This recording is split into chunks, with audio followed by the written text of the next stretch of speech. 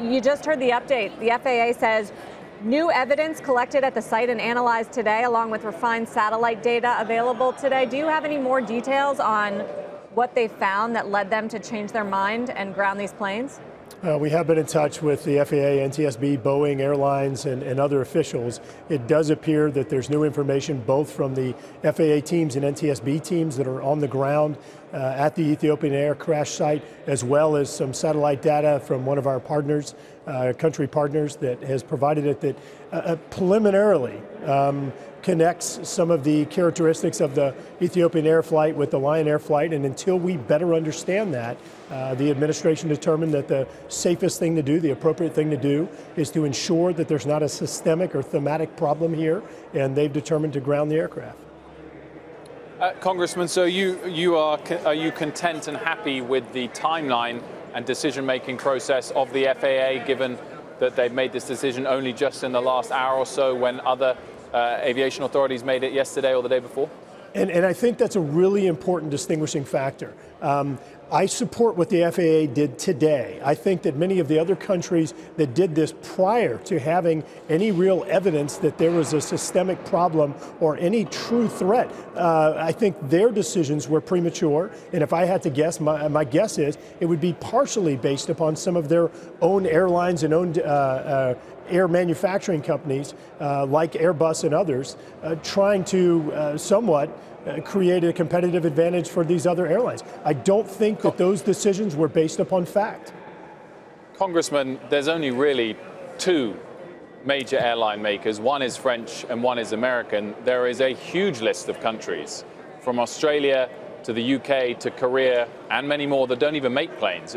You're saying they did this to punish the US and Boeing for competitive reasons? I think that there were decisions beyond just the evidence from the disasters that influenced decisions. When you start looking at some of the suppliers, it goes well beyond just being in those countries where Airbus has operations. And so I think that that possibly did influence, because when you look at the evidence or the data that was out there, it did not justify the grounding until the new information was available today. Until the new information was available today.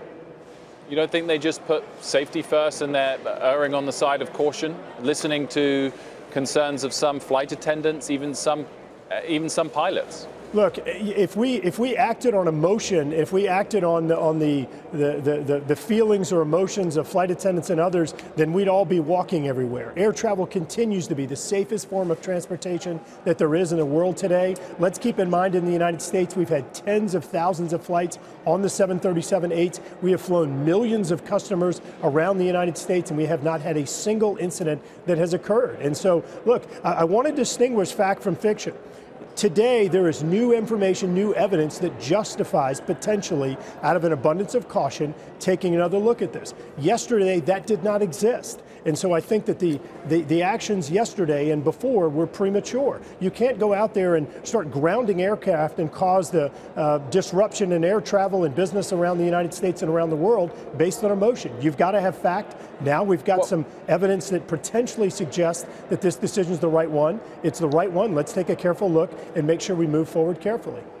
But Congressman, I totally agree. There's a big difference between fact and fiction, and you're never going to run long-term successful businesses purely on emotion. But that is different from accusing certain countries of capitalizing on two massive tragic disasters for their own profit, which is what you just did. Look, when you look at the evidence that was available prior to today, there was nothing that justified this action. If you took that same standard and applied it to cars, boats, and everything else, once again, we'd be walking everywhere. And so that standard was simply not appropriate to make decisions without the appropriate evidence that justifies the decision. Didn't the CEO of Ethiopian Airlines make the connection himself on CNN? I'm sorry? The CEO of Ethiopian Airlines made the connection himself between the two planes that went down. I didn't hear his statements, but I'll say it again, that the evidence that became available today is the first bit of evidence that even potentially connects the two crashes that would simply justify the actions that were taken today. It's why I support what the FAA did as of today. Yesterday, I think it would have been premature. So now what? What happens next? What is your subcommittee going to be doing to stay in touch with Boeing, with the FAA? Are you guys going to be holding hearings?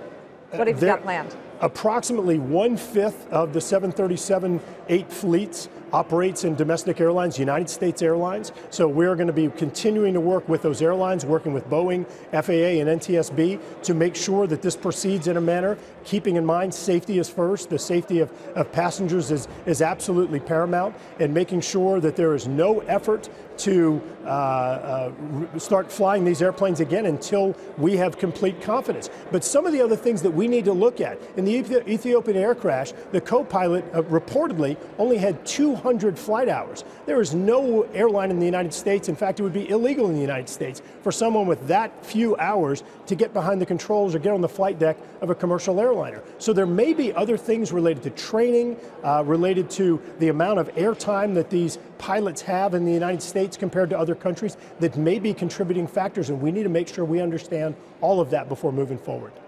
So, Congressman, does that make it the airline's fault or the local civil aviation authorities' fault for not having strict enough regulations? I do think that all of those things need to be taken into consideration. I'll say it again. We have flown several million passengers in the United States on those same planes, tens of thousands of flights without any type of situation, accident, incident like that, which does suggest that there is a difference between what we do here and other places. We need to make sure we understand that. This is very early in the investigation. We need to let the Lion Air investigation continue moving forward and extract as much evidence out of that, actionable evidence, and we need to continue making sure that we get all the information from the black boxes downloaded from the Ethiopian Air flight and take appropriate action based upon fact.